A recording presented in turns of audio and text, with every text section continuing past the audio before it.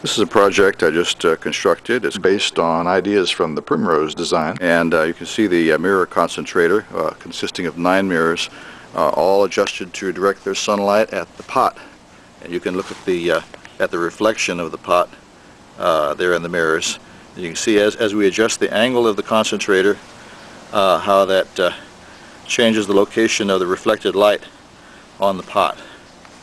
And if we look upward in the vicinity of the pot, we see again as we vary the concentrator angle to follow the motion of the sun across the sky, that we can center the reflection of the sunlight into the middle of the pot.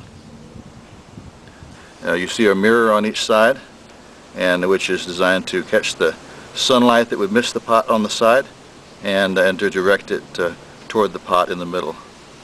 And they're curved to do that better.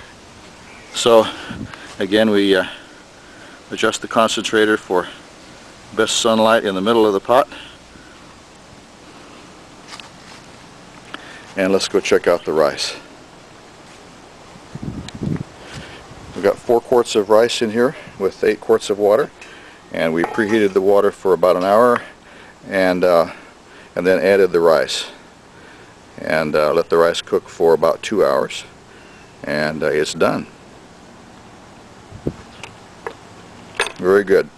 You can cook rice with sunlight.